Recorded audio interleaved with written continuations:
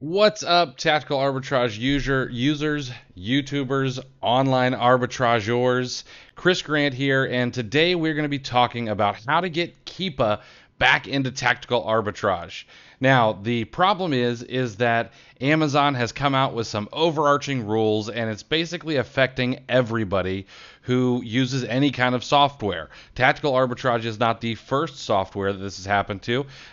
Things like Inventory Lab and others have also been affected, and tactical arbitrage is not the last software that's going to be affected.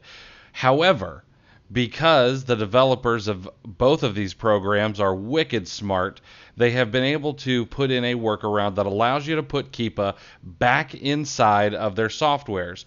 Today we're specifically going to be talking about tactical arbitrage and the Keepa link that everyone has known and loved up until around 3 a.m. Saturday, September 21st.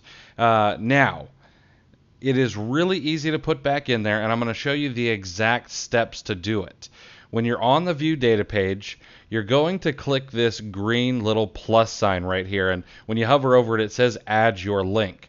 We click on that, and you get this little pop-up box here, and it says Add New, and you have a URL area. If the URL includes an ASIN, that ASIN will become dynamic. What that means is that if the URL has an ASIN in it, no matter what the ASIN is, Tactical Arbitrage will figure that out for you, and it will replace whatever ASIN you have put in there with the proper ASIN. Okay?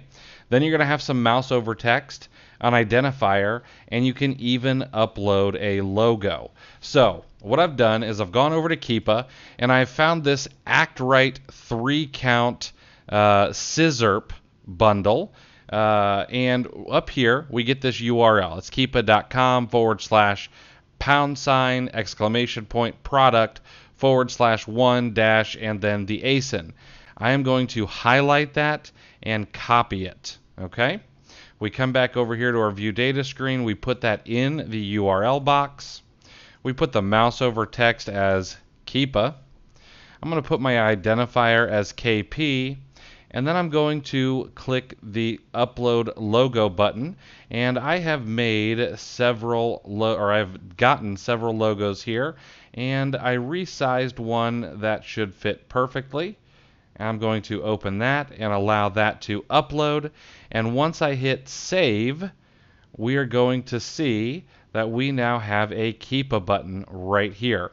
And if I click on that, it's going to take me to the nice big Keepa chart for this particular product. So it's really, really easy to do as long as you follow that simple process. Down below, I have a place where you can go download that resized Keepa image there to be able to upload into your Tactical Arbitrage account, so you don't have to go searching for it or resize it or anything like that. And then before you leave, make sure to gently smash the thumbs up button, hit the subscribe for more videos, and I'll see you guys in the next one.